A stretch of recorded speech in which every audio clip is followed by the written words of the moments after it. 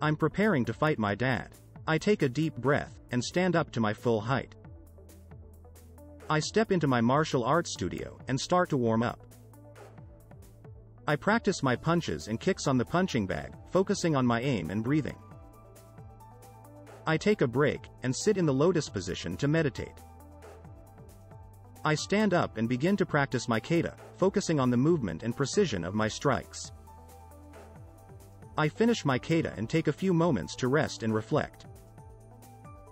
I take a few minutes to review my plan and visualize my success. I step out of the studio, ready to face my dad. The fight begins. I take a deep breath and focus on my plan. I execute my plan, using my martial arts techniques to outmaneuver my dad. I eventually gain the upper hand, but my dad still stands strong.